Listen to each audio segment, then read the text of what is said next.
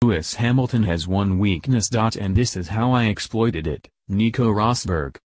Hamilton won his 8th Grand Prix of the season after Sebastian Vettel's engine failure gave him the chance to stretch the gap at the top of the F1 World Drivers' Championship to 59 points in Japan. But Rosberg, who beat Hamilton to the title last year before retiring, believes the Brit is far from flawless. "A little bit of a weakness is some ups and downs," Rosberg told Sky Sports. "Not quite 100% consistency. Vettel has a clear edge in terms of consistency and maybe in terms of race speed, ever so slightly.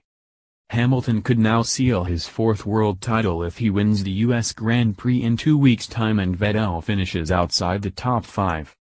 But the damage was really done in the last 3 races, of which Vettel has only finished 1, a 4th place in Malaysia."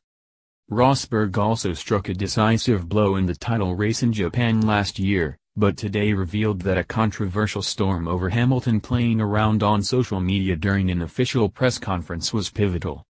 "It took a press conference that Lewis did to put him off a little bit," Rosberg added.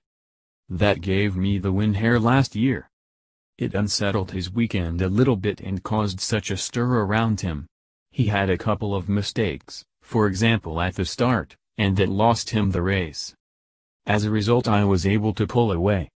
Mentally we, drivers, are completely on the edge.